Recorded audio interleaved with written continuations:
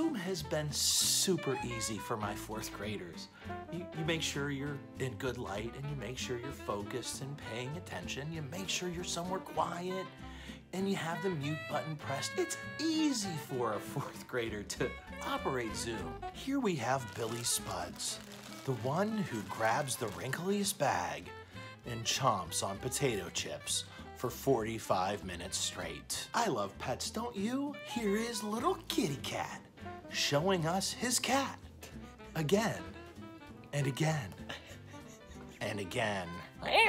We can't forget Mr. Whack-A-Mole, who always seems to have that camera angle not quite where you want it.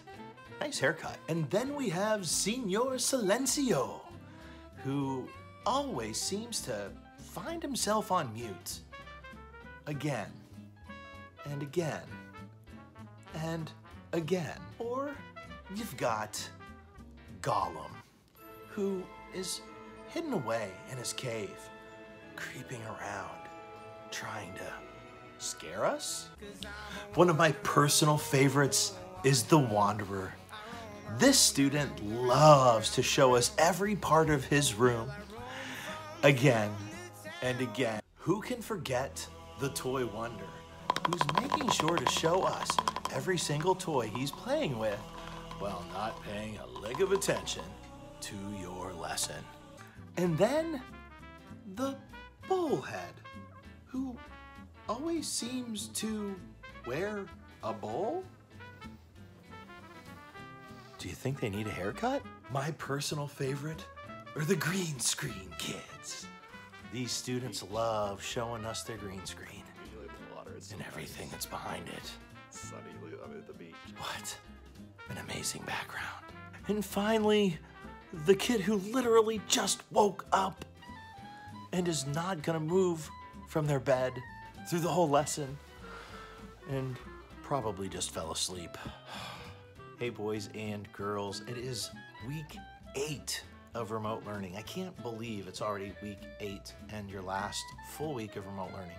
Wow, this is the last formal plan that I'm going to be sending home for you. I do have some fun things for us to do next week, so please, please, please don't think that this is our last week. And don't forget, we still have 4th grade celebration, and I do firmly plan on having guitar club and reading The Hobbit with you over the summer, if you choose to. This week is going to be a little like last week with a couple of different things. The one thing I do want you to remember is on Wednesday we do have a Kahoot scheduled. I do want as many of you to show up as you can so that I can get you ready, because I do have something planned for next Wednesday as well that I really want as many of you to show up for as possible. So whether you're going to play Kahoot or not, pop in for the first 5 minutes so that I can tell you about the next week. With that said, this week, here are the things that you're going to need to do. 1 full crop QV on Tuesday. Monday and Wednesday, 1 letter. This is an important letter, boys and girls. You are going to be writing a letter to those 3rd graders who are going to become 4th graders once this school year ends. I don't know what next year holds, but I do know that those kids are going to be my students in some form or fashion. You're going to be writing a letter telling them about 4th grade, telling them everything about 4th grade. Please remember, what you give to them is what they will expect from us. And what I mean by that is it has to be your best work, because if you give me something sloppy, if you give me something that's not good, when I deliver that letter to those kids next year, they are not going to think that 4th grade is something that they have to work hard in. And you and I both know that's not the case. So the letter on Monday, Wednesday, the crop QVS on Tuesday. Now, you do have your Lit Terms and Techniques sheets. I will have some videos throughout the week, starting on Tuesday, talking to you about what I expect. I know some of you are still struggling with it. It's really not that hard. It's just taking notes, but you have to focus for the one and only Bob. Of course, you've got your 5 parts of the one and only Bob. We will finish that next week. And finally, Thursday and Friday, you do have a free write. But how you answer that free write is totally up to you. I love art, And I think one thing that I've gotten away from is integrating art into what we do, because we have an art teacher. But what I want you to do is I want you to read that free write, and you can do whatever you want in response. If you want to write, you can write. If you want to draw, you can draw. If you want to paint, you can paint. If you want to write a song, you can write a song. If you want to sing, you can sing. If you want to write a poem, you can write a poem. It's totally up to you. I'll accept anything that's 100% yours, and you not only have Thursday to do it, Friday to do it, you have Saturday to do it, Sunday to do it, Monday to do it. It is due on Tuesday, and will be your last official piece of work for Mr. Pete. So please put your best work into it. I trust you. As I was editing this, I realized a couple of things. I didn't tell you what the prompt was on Thursday. The prompt is very simple.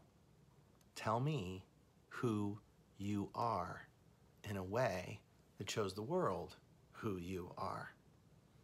Now, I don't want you copping out and taking the easy way out. I want you to really think about this. And if you need to show me in an art piece, that's fantastic. And like I said, in all those other ways, guitar, you can do the recorder, you can paint a picture, you can draw something, you can make a comic, you can write. I know Jack has done some stop motion stuff. I know there's video stuff that you all can do. I don't care. You can do a PowerPoint. I don't care. It's all up to you. Okay, that was the first thing. And then the other thing I realized was that I just wanted to let you all know, you know, work hard, be nice. I miss you all. And just know that all I ever expect of you is your best. And I know a lot of you are like, oh, it's hard. Of course it's hard. But it will make you better people, and it will make you better students. I miss you guys. I wish we could be in the classroom. Oh, and don't be this Zoomer.